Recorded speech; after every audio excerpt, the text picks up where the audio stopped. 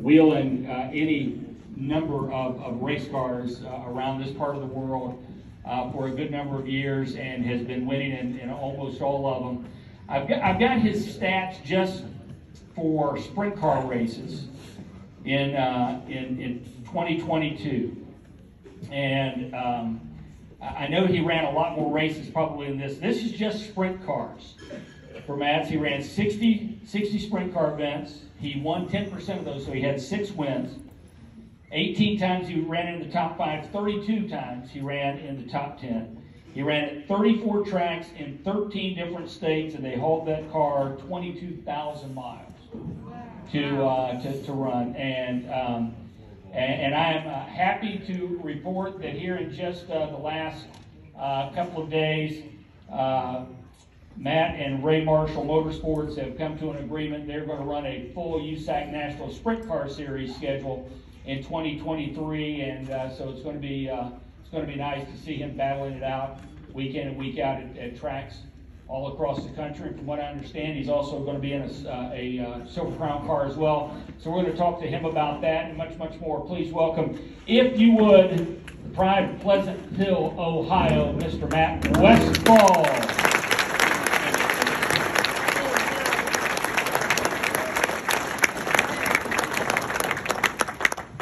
And it's good to see you. Are those numbers close to right for the sprint car? Yeah. I think Steve passed these along. You know, that's pretty impressive to run that many races and to, I think I saw somewhere where, God, what was it that you, of something like 76 features, you qualified for 75 of 76 features last year, or something like that. Is that number close? Is that right? Yeah, we missed one show. One show. What was it in? Hate to dwell on it. What was it? Sprint car. Really? What happened? Just wasn't very good that night. I was pretty sure you were going to tell me something broke. So, well, you're third generation racer in your family, right? Or at least from the standpoint of someone who's been involved in motorsports and sport. Yeah. Yeah. So I think you're second generation as far as drivers go, right? Yeah, my dad raced. Granddad, though, owned cars. Yeah. Worked on cars. Yep. So give us an idea. I mean, you've been doing this for a long time, winning a ton of races, and now you get your shot at running for a USAC national title. Was that right? Are you going to run for championship in both the Sprint Car Series and Silver Crown Series? Yeah, I'm going to run for Ray with the Sprint Car and Malcolm Lovelace in the Silver Crown Car. So give us an idea for what preparations are like. Is it any different from getting ready for these races that you ran in 2022? Is the intensity level different? What are you expecting? No, last year it was me and my dad pretty much did all the sprint car races by ourselves. So when we did like Indiana Sprint Week, it was just me and him. So it makes it tough, and he's not young anymore, so it makes it difficult. But it's pretty much, we don't have an off season anymore. We're always getting ready.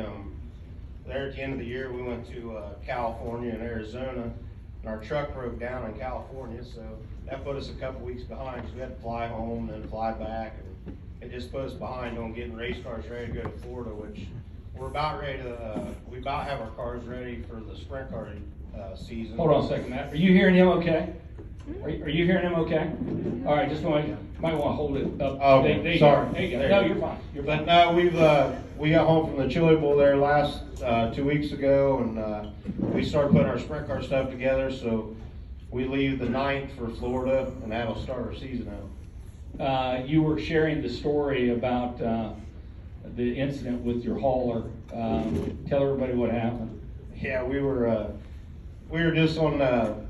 just west of Palm Springs, almost to Paris, and we were in the middle of a bunch of traffic, and Dad was driving, and we had a trash bag fly out of a truck in front of us. A trash bag? Yeah, a regular trash bag. This regular trash bag had some foam blocks in it or something. Run over it, and we didn't go 5 miles, and I told Dad, I said, "You hear something flapping?" He looked at me and goes, "No, we're just driving along." Next thing you know, the truck quits. I hop out of the truck. It got in the drive line, ripped all the fuel lines, air lines, everything out. I mean, And then we're in the state of California, so there's like a 5/8, the fuel's just running out of the fuel tank. So we hurry up, get in the trailer, get something. We sat on the road for like 10 hours. Luckily, we have a lot of good friends from California that got us a truck, got us to the racetrack, and had everything. It was a mess. A trash bag did all that. That's hard. Well, I'm glad you. Did you have to just leave the hauler sitting there? Well, they towed us to a truck place, and they couldn't get it fixed. Then we ended up having to have it towed back to Phoenix, which was a 5-hour drive. It wasn't a cheap fix, believe me. That's the most expensive trash bag in the world. Yeah.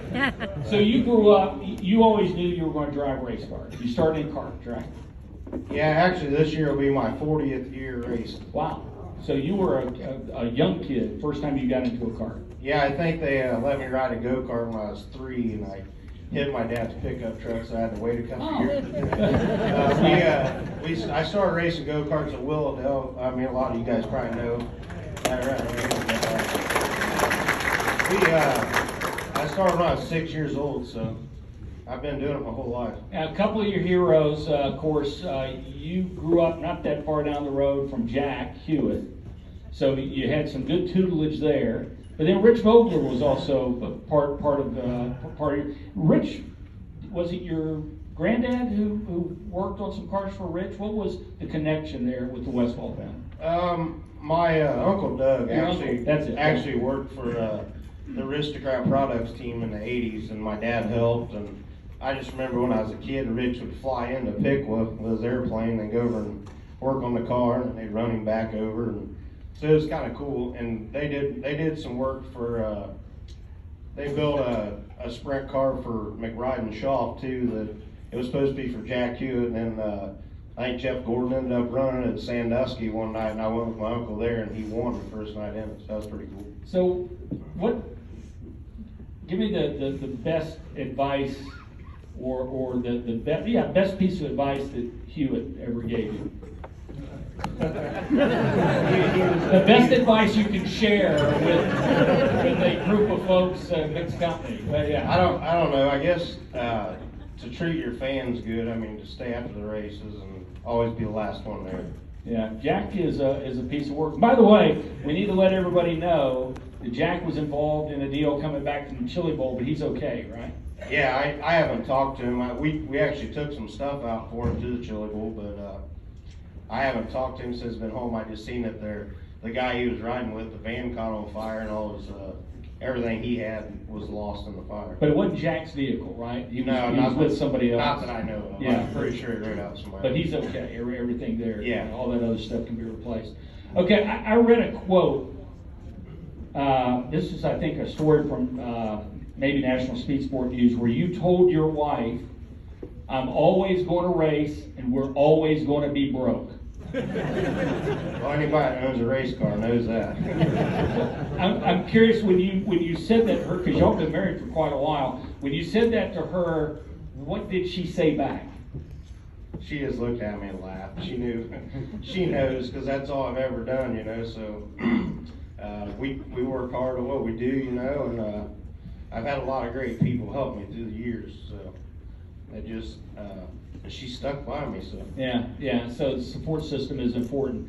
So okay, you grow up, you have your first incident in that cart, and you have to sit out a couple of years to mature until you're 7 to get back in. But give us a good idea what it was like growing up, how your progression to get to where you are now. Because we know you're good in everything you've driven. I mean, it didn't matter if it was modifieds or late models, or you really loved midgets, though, right? Yeah, I do, but I'm too old to race them now. Why do you say that? Why do you say them kids are crazy. Well, that's true for most race car drivers. Yeah. We were talking over at the table with Chase. We want to see the real Hut 100 come back. We'd love to see the Hut. You ran the Hut 100 a couple of times at the action track, didn't you? When it was a regular 33 car lineup. Yeah, we run there. I forget what year it was. I led the whole thing till about 20 to go. Yeah. The front end break, but that was my chance at one of the big races to win, you know. And it just seems like that's always been the way. I've won a lot of races, but that one big one, you know, you try to get it and just something dumb. But there's something about that event, particularly at the action track, the big wide half mile and 33 cars. Do you think it's even possible to see that happen again? I heard so many guys talk about, and we were talking about this with Chase as well, about engine programs for midgets not really being up to par or too expensive to run on the half mile. From where you sit, do you think the midget series could ever see the type of revival where there's enough cars to run a full-blown field for a HUD 100? Yeah, I mean, I believe so. I mean, they get a lot of cars. They used to get a lot of cars in Paris for the turkey night, but like you said, the HUD 100, when I hear the HUD 100, I think of Terre Haute. Yeah. Because when I started running it, that's where we went. You know, I mean, it was, it's just a big event. I think nowadays, the racetrack might be a little big for as crazy as the kids are. Yeah. Get somebody hurt or something, but I mean, it's just a respect factor. When I started running midgets, everybody respected each other. I don't think there's much respect anymore with these young kids. They just drive on the side of you and take you out. So, you know, Matt, I hate to tell you, but that's just you getting old. when you were 19 or 20, everybody thought you were crazy too. And, I mean, I'm serious. You know, it's a weird perspective how age changes how you see life, right? And you do. You think, well, when I was younger, we didn't do this crap, right? And I can tell you from the PA booth at the action track in the late 80s and early 90s, man, you guys were nuts. I mean, and we saw some crazy stuff. That's not to say it was wrong. Guys taking a lot of chances. But I do think that age tempers a lot of that. I'm going to do anything to win a race. Don't you think? Well, yeah, I mean, it does. I mean, you see now the guys that last races and win races, they're more mature, you know. I mean, they just don't go balls out the first couple laps and crash themselves. So, I don't know, I guess you would say I'm getting old. So, give me a good idea once you got to your teens and once you realized you had a real knack for driving and you realized I might be able to make a living as a professional race car driver. How did your life change? What had to happen for you to be able to start running a lot and make the move to professional race car driver? Well, I mean, like I said, you got to have a lot of good people behind you. We, for me to race for a living, we couldn't do it on our own or with my parents' finances. So through the years, I mean, I've just had a lot of great people take interest in me and help me out to get to where I needed to be. But was there a year or was there a race, you know, where you got out of the car and you said, I can run with anybody. I can run with anybody. I can do this at that level. It was probably that HUD 100 that year. Really? We had, I mean, Tracy Hines, Jay Drake, everybody was there. There was a midget driver, they were there, and we had them beat, you know. And it's, was Leffler still running then? I think he was in Cub. He was okay. Yeah. Okay, yeah. But no, I raced with Jason quite a bit, really, when I first started. So there's just a lot of great racers that I've got to race with that's taught me a lot through the years. But you got to admit, Jay Drake was crazy. Yeah, I was there that night. Yeah. I was there the night he crashed at Terre Haute. Oh my He was God! dead. Yeah, I agree. Yeah, where he hit the pit opening. Yeah. They're going into 3. Yep. Tore the car completely apart. Yep. The only thing was his body sitting in the roll cage. Yeah, the roll cage. The motor was gone, the front end, everything. Reminded me an awful lot of that crash that Waltrip. Remember that crash that Michael Waltrip had at Bristol? Yep. Yeah, it was almost the same thing. And I remember when the safety team radioed us and said that Jay was alive, we just all shook our heads. And I think Dick was right next to him because that was a USAC event. That might have even been I don't know if it was a HUD 100, but I think it was a regional race because Tracy Hines won. But it was a USAC race, wasn't it? Yeah. Yeah. Yep. But that was a scary deal. But Jay would run a line at the action track that was really scary. Yeah. I mean he was really good back in his day. I mean he was one to beat for sure. Yeah. So, you know, you look at racing now, you look at racing where it was when you were 23, 24, 25 years old. Has the sport changed or have you changed? What's different now, 25 years later, given that you're in your 40s? I think nowadays everybody has good equipment. back when I first started, there was maybe 10 to 15 cars at the racetrack that could win. Now you go to a racetrack, there's 35 cars there, 30 of them could win. So I mean, I just think the competition's gotten a lot better.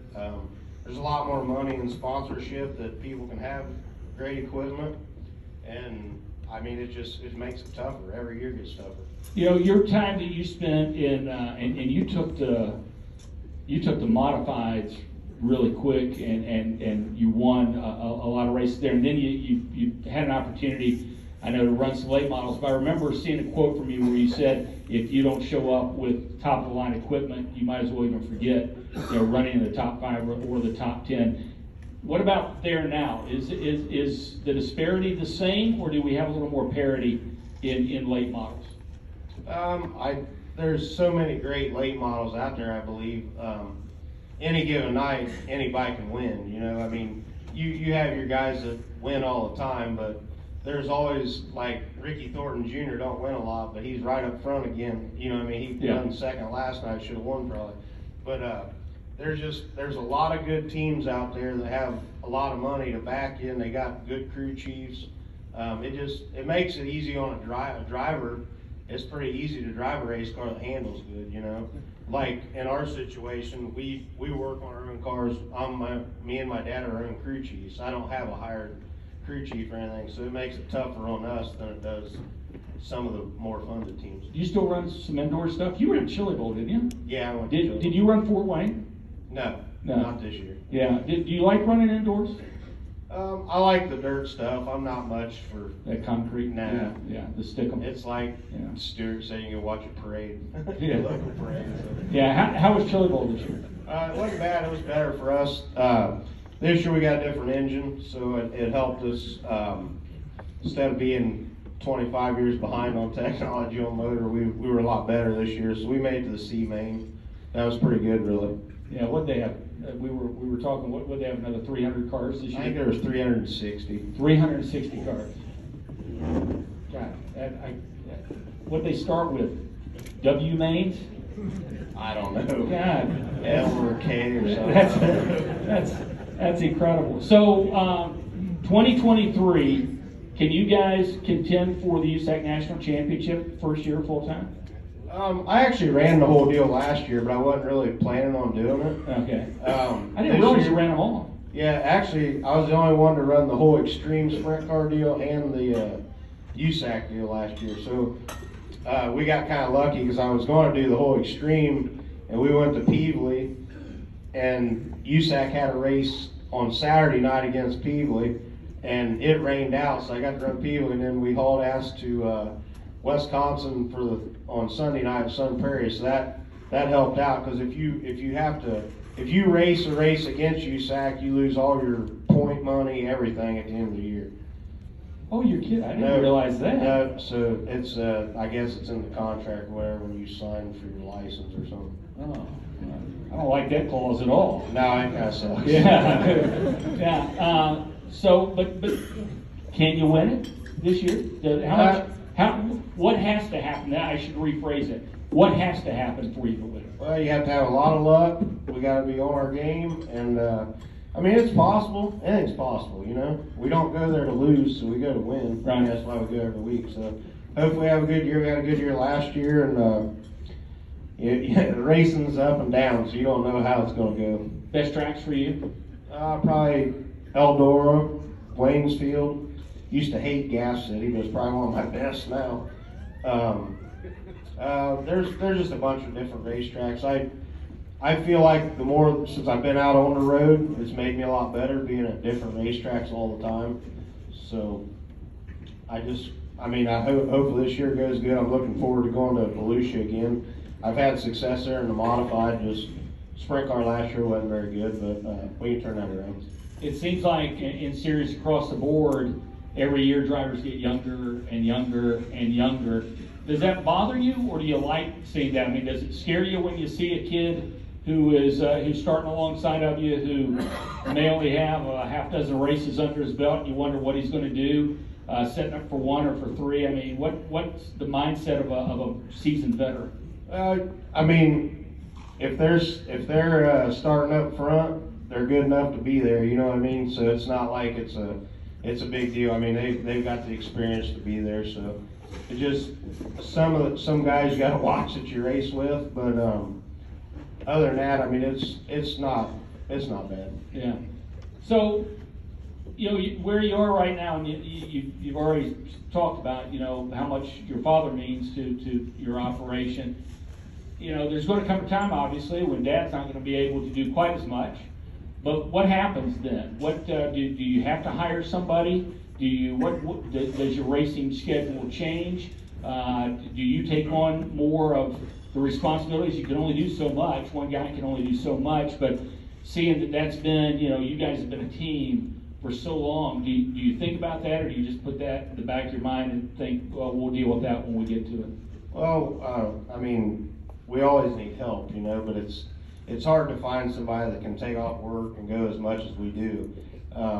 Luckily, Dad, now we're getting to go race because he's retired, so now we can go race as much as we want. And luckily, we got the car owner that lets us go do it. You know, it would make it tough if I didn't have a ride. I mean, we couldn't go do what we're doing now because we wouldn't have the money coming in, you know, to do what we need to do. So eventually, I mean, we're gonna have to get somebody to help, you know, eventually. But heck, who knows how much longer I'm gonna race either. Yeah. So like I said, just put it in the back of your mind. When it happens, it happens. You're a fabricator, right? Yeah, I have my own fab shop. Yeah. What's that like? What's you build a lot of racing parts, or do you do other fabrication jobs? I used to just work on race car stuff. I'd build ladders and drag links. I'd built my own go-kart stuff that we've raced for years. I like doing that in the winter, get some young kid to go race and just go have fun, you know, give back a little bit. But now I just do a lot of job work. We've been doing a lot of handrails and just stuff. I ended up starting my own business because it's hard to get or have a job and go work or go race as much as we do. So now I kind of schedule my own schedule. Being your own boss helps a little bit. Huh? Yeah, he can be an ass sometimes. So this part of the world, you know, it's funny.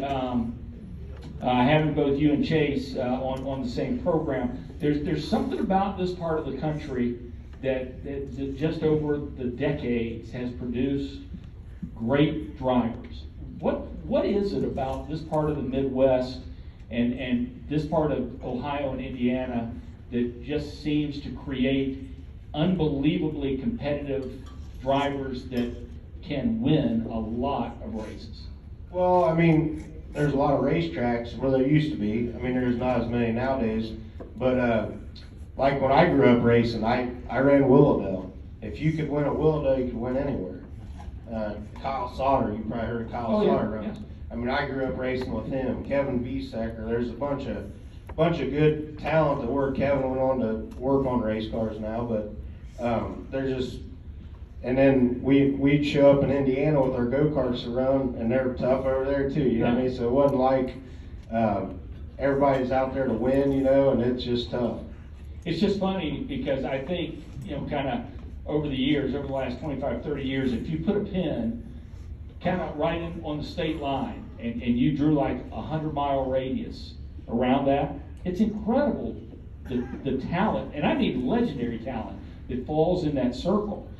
And I can't explain, you know, not being from the Midwest. I mean, I've been here now for 35, 36 years, so, you know, I think of myself as a Midwesterner, but it's hard to understand what it is that makes a region so good.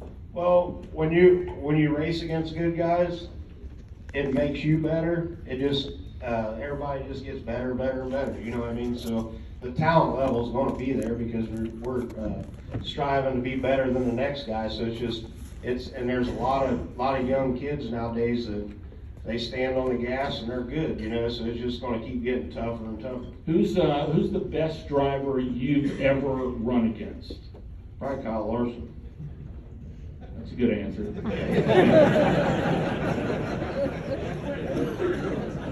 Best race you've ever, not counting the Hut 100 that you broke with 20 to go. Your best race win of your career came where and when? In 06, I won the Buckeye I forget what it's called, the Buckeye Nationals at Eldora. That was my only USAC win, so that's pretty cool. If you had to have one that you could redo, one race that you could run over, would it be that Hut 100, or which one would it be? It would definitely be the Hut 100. No, Port Royal. What's that? Port Royal. Yeah. Port Royal this year. CB beat me on the last lap. That kind of Yeah, stuff. yeah. Crown. Was that the one where he lost the wheel cover? Yeah, that was his caution. Oh, yeah. And it wound up in the line, and because Yeah. you were 3 or 4 seconds out in front of him at that point. Yeah, we had a pretty big lead, but oh well. Racing's racing. That's right. Yeah. You can't dwell on it. Just gotta go to the next one. Schedule starts when? When you hit the road with USAC? We're leaving the 9th of February. We're going to Volusia on the 13th and 14th, and then to Bubba's. Then we come home and got a week off, and I'm flying out to Arizona. I'm going to run a couple CRA races for a team out there, and then come back and we get started. Well, Matt, you know, you look at your career, and I know you won a ton of races. It'd be great to have you back next year talking about a USAC National Championship. That would be pretty darn cool. Yeah. That would be real cool. Yeah. So we wish you the best of luck. Congratulations on the deal for 2023. Hope you win a Silver Crown race or two as well. That'd be fun to talk about. But you've been running good for a long time, and I've been fortunate enough to call a couple of races where you were on the track there in Terre Haute, and I sure do appreciate you being here tonight, and thanks so much for stopping by. Yep. Thank you guys for having me. Ladies and gentlemen, Matt Westfall.